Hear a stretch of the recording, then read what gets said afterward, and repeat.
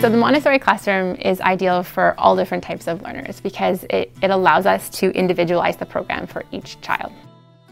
So whether that child needs assistance with certain areas of the curriculum, we can provide that through an individualized program. All of our materials offer a 3-year age range curriculum. In the classroom, that child might be in a certain area in the math curriculum, for example, and they may be in a different area in the language curriculum. But that child does not stand out. We're able to meet that child's needs without making them feel like they are different than their peers, because every single child is doing a different thing in the classroom. The other thing is that they are able to go at their own pace. They may spend longer than others on a topic that's harder for them, and that's okay. They can repeat it, they can stay with it as long as they need to. They don't need to be moved on or rushed on to the next concept before they have mastered the previous one. The same can be said of a learner that comes in here who is struggling because they're being held back because the rest of their peers are on a topic and they have already mastered that and are interested in furthering their knowledge on that subject. And so we have the opportunity for that child to continue to challenge themselves, to bring in other sort of hands-on materials, other opportunities for them to reach out and learn more about that subject. They don't have to wait for others to also be on that level. The way that we keep track of how children are learning, because they're all learning at their own pace, we have a computerized database that gives us the opportunity to record where each child is individually within the curriculum. We do this through observation, so we will introduce a concept to a child and then we will observe how that child responds. Are they able to do it independently? Do they have further questions? Are they interested in exploring it further? Those are all areas that we mark and record within that database. So we're able to share that with parents, we're able to share that with teachers, and we're able to even know that as a teacher ourselves so that we can bring more of a conversation to that child and say, here's where you're at, especially at the elementary age. We involve them in choosing their path of learning. And that is another plus about here. You get a lot more one-on-one time with the teacher, the student does, but also the parents do. The parents get a lot of communication from the teacher. And that's another thing that I was very pleased and excited about with the school here, is that they very much want the parent to come alongside and communicate about their child so that there's a teamwork. It's not like you're isolated and you don't know what your child's going through or what is being explained or taught. The Montessori environment has been a really good fit for children who are struggling socially. Maybe because they're shy, or maybe they feel hesitant to join a group of peers. The environment is conducive to a peaceful space. It's orderly, it's calm, it's well designed with beautiful things in it.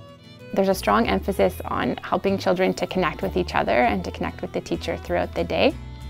It's also a very quiet, smaller environment than a larger school would be. So it's been our experience that children who are quiet will open up a little bit more because their voice can be heard and they can really make true connections with other children. So it's a good environment for children who may be experiencing anxiety at school.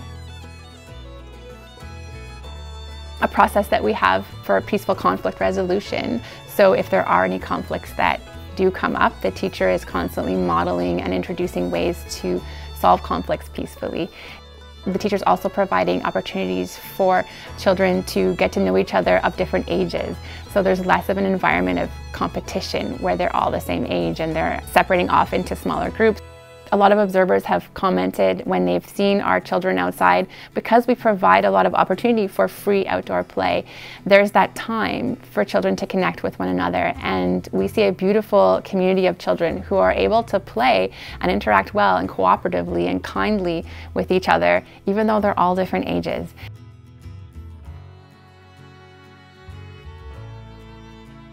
The Montessori environment is also a good fit for children who struggle with attention or focus. One of them is that they are allowed freedom of movement, which is really key for children who need to move around a lot. And so throughout their day, they're moving, they're interacting with things with their hands. They also have a lot of choice as to what they are interested in learning in and what they want to pursue and when they learn it and how they learn it. And then the teacher is that guide and support for them as they go through their day. The second way that it's helpful for children to struggle with attention and focus is that the curriculum actually is designed to increase focus. So there's many ways that we do that. We allow for like a slow rhythm in the day. There's very minimal transitions. And so there's enough time for them to get into a piece of work, get into a material, and to linger with that material if they need to, and they have as much time as they need to finish it, and they know they're not going to be constantly interrupted. And so that actually helps to lengthen their attention span. Another way that we do that through our program is we have actual mindfulness exercises incorporated throughout the day, and our Forest program is a huge part of that. In the Forest program, a lot of the Forest program routines will build in mindfulness exercises such as the sit spot. I've seen it in the children that I've seen over the 3 years that I've been in our program. I've seen their attention span increase. I've seen their awareness of the world open up. What they might have ran by the first year and not noticed, they're stopping and looking and considering and reflecting on more than they ever had, because we built that into their routine. So when they come in grade 1, I will have them for 6 years. Right? There is high motivation there to forge a real solid relationship with that, not just that child, that person. Right? They're going to be a very different child when they leave, and we want the best for them. Yes, academically, we believe in academics. We're teachers, this is a school. But really for them as people, we want them to grow as people and to really meet their full potential and to know who they are when they leave.